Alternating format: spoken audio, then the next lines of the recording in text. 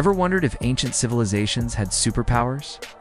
What if I told you the Maya built a temple that could literally summon the sound of thunder? It's not a myth, it's real, and it's one of the most mind-blowing acoustic feats in history.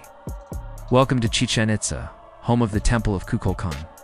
If you stand at the base of this massive pyramid and clap your hands, something magical happens. The echo that bounces back isn't just a regular echo. It's a sharp, thunder-like chirp that sounds exactly like the call of the sacred quetzal bird. This wasn't an accident. The Mayan architects were masters of acoustics, intentionally designing the temple's steps to create this specific sound. The precise height and depth of each stone were calculated to manipulate sound waves and replicate the bird's call, sound deeply connected to their deities. They didn't just build stone structures. They engineered sound itself, turning a simple clap into a divine conversation. How did they achieve such acoustic perfection centuries ago? It remains one of history's most fascinating secrets.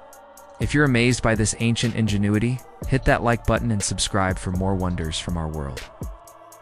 Thanks for watching.